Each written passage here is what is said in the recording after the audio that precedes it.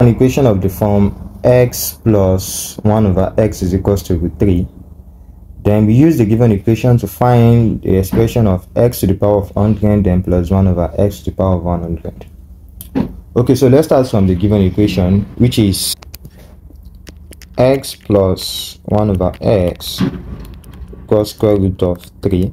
Okay, so the first thing to do here is to take cube of both sides, because there is no way to find the value of x here. Okay, so let's just take cube of both sides. So this is x plus 1 over x, okay, then you have square root of 3 all to the power of 3. Okay, and for us to expand this now, you need to make use of binomial expansion. Remember that when you have a plus b raised to the power of 3, this can actually be written as a cube plus 3a squared b, then plus 3ab squared, then plus b cube. You can see it here that as the power of a decreases, then the power of b increases. That's the meaning. Okay, so you apply this expression here to find the expansion of x plus 1 over x cube. Okay, so by substitution now, you have x cube then plus 3x squared then 1 over x plus 3 again x then 1 over x squared plus 1 over x cube. Okay, and square root of 3 raised to the power of 3 can be written as square root of 27. Okay, now from here you have x cube. Let's simplify this further.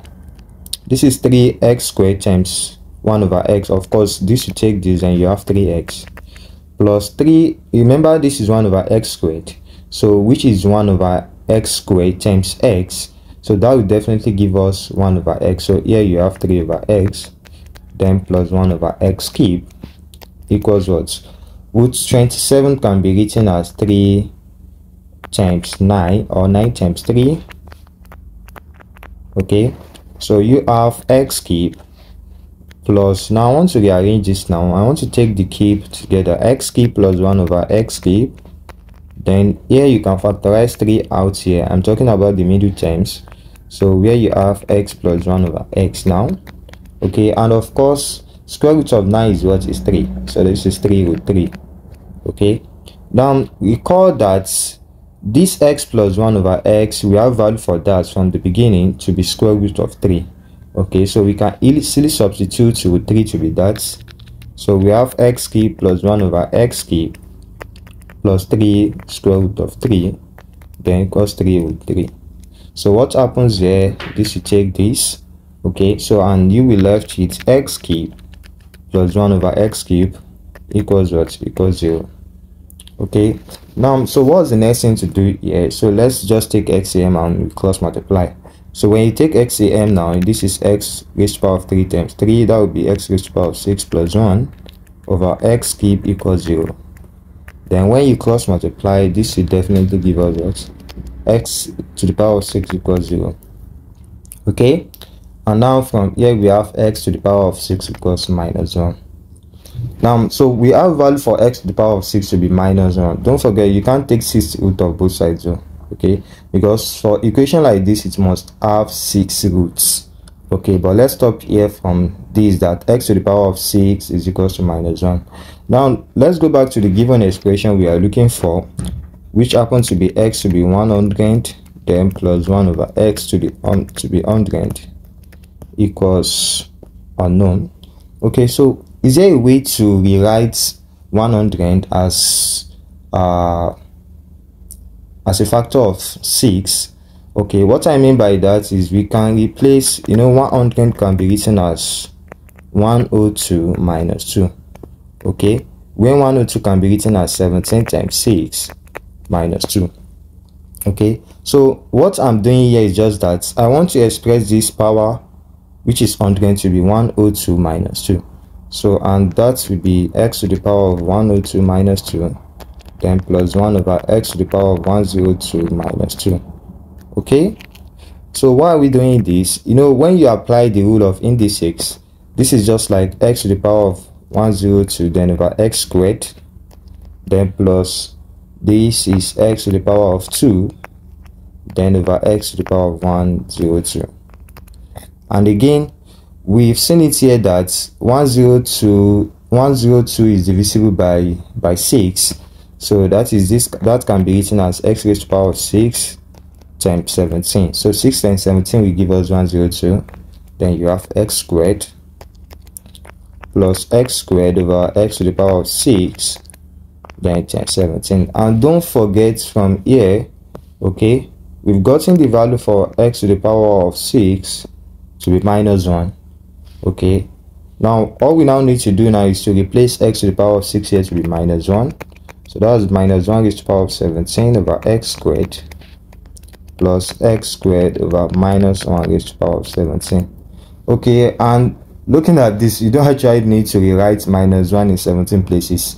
Whenever negative number is raised to the power of odd number, the result must be negative. That's the meaning.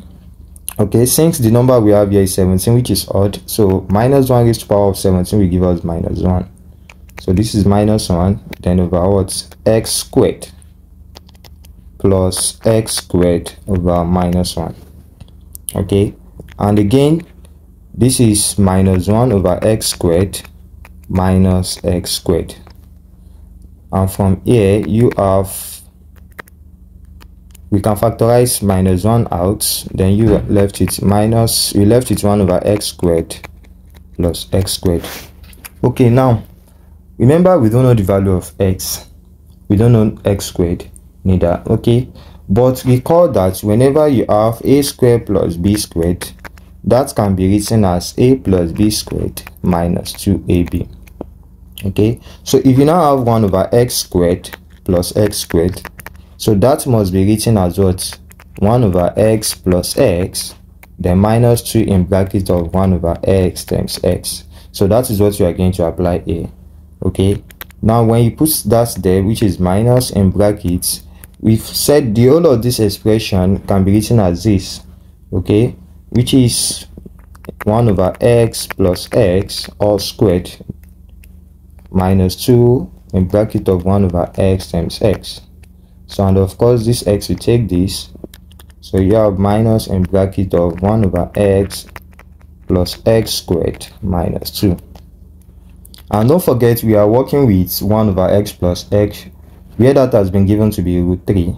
Okay, so that is root 3 squared minus 2. Okay, so the 2 we cancel square roots, the square we cancel square roots, so which is minus 3 minus 2, and this is minus 1. So which implies that x to the power of 100 plus 1 over x raised to the power of 100 down is what? Minus 1, provided that x plus 1 over x is equal to what? Root 3. Okay, so don't forget to comment, like and subscribe. Thank you.